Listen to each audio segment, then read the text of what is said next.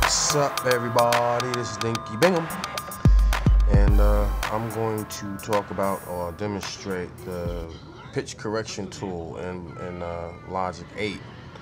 I love it. It's easy, and I get a lot of questions on how to set it to the proper settings to get that vocal to sound right, because people always have that problem when they set it and it just doesn't sound right for some reason.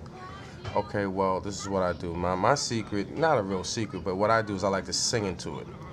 I'll pull it up, right? Pitch correction, right? Let's pull it up. Put it in the front here. Let's listen to the music so I can get the key.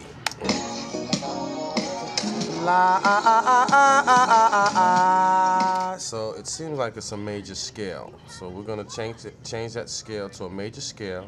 Now let's find the key. Now this is the important part, how you actually find the key. You gotta sing into the actual effect. So we put it on input.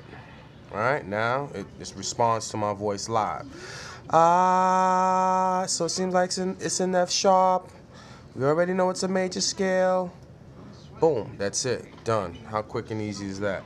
And look, you need to work quick and fast as a vocal producer, because remember, people, as a producer, you don't want to stifle your artists. You don't want to, ruin their creative flow and that whole thing. So this is how I do it, and this is how I move with it, and it's pretty fast. I love it. Thanks for listening. All right, peace.